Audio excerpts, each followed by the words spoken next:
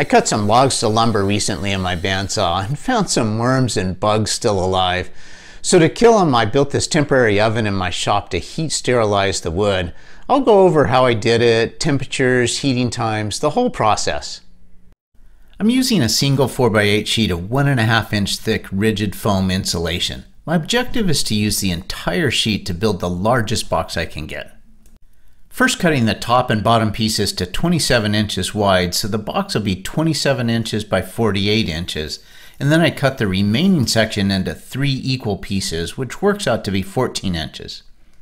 2 of these become the sides of the box, and the third one is cut in half for each of the ends.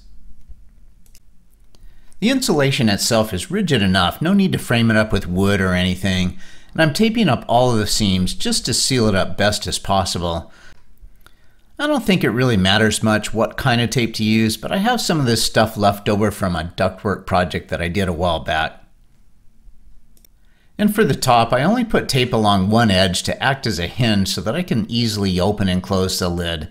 Taping up the whole lid would definitely seal it up better, but I wanted to get in and out easily just to do several batches of wood, and also just in case something goes wrong, I want quick and easy access to get into the box if needed.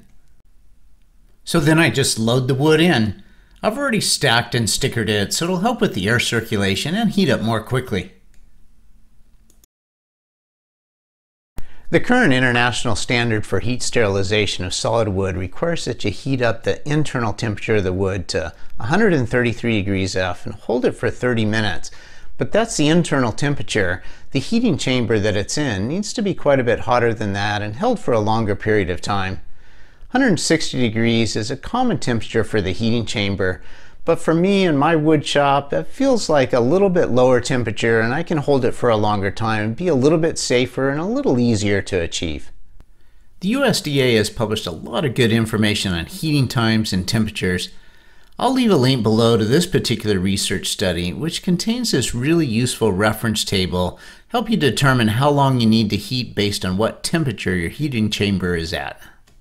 So for my situation, the size of the wood is about 2 inches by 4 inches. I'll heat it up to 140 degrees F minimum, starting at an ambient temperature of about 70 degrees F. So the table tells me it'll take 59 minutes or about an hour to get the internal wood temperature to 133 degrees F.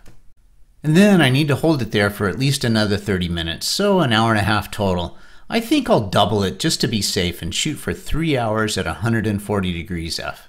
I'm going to use this space heater as the heating source, and my first try was with this little low budget one that I had around the house, but it didn't work.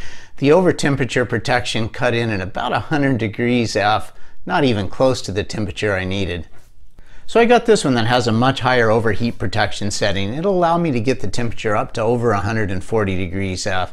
And also what I like about it is when the overheat protection does kick in, at least the fan keeps running.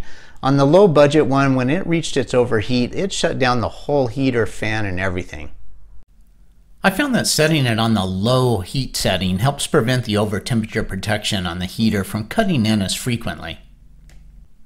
So I just placed the thermostat temperature probe somewhere about the center and closed the top. Just a couple of pieces of tape holds it down, and yeah, some heat will escape the seam, but fine, it'll still get hot inside. I'm making use of this inexpensive thermostat controller. The way it works is that it measures the temperature in the heating chamber, and if it's below the set point temperature, then it supplies power to the heater, and when it reaches the set point temperature, it'll turn the heater off, and just cycle on and off to maintain the temperature. I'll leave a link below for this thermostat as well as the specific space heater that I found that'll work above 140 degrees F. I set the thermostat at 145 degrees just to give me 5 degrees of buffer above the 140 degrees that I was looking to achieve. Only took about 15 minutes for the temperature to reach 140 degrees, then I let it go for about 3 hours. As I watched it, it was interesting that sometimes the space heater's internal overheat protection thermostat would regulate the temperature just below 145 degrees, and sometimes this thermostat would take over. So probably I could have gotten away without even using this thermostat and just let the heater do its thing, but I guess I did feel a little bit safer having the thermostat just as an extra safeguard. I had a bit more wood than could fit all at once, so after it cooled down, I removed the first load, then did a second load and let it run for another 3 hours. It worked great. Thanks so much for watching.